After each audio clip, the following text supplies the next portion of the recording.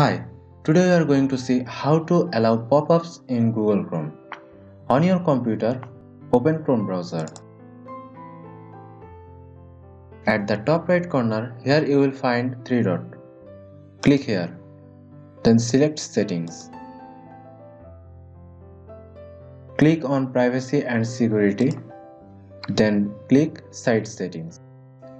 Now scroll down and click Pop-ups and Redirects. Click Sites can send pop-ups and use redirects. Allowed to send pop-ups and use redirects? Click Add. Type the URL of the website whose pop-ups you want to view. Click Add to save.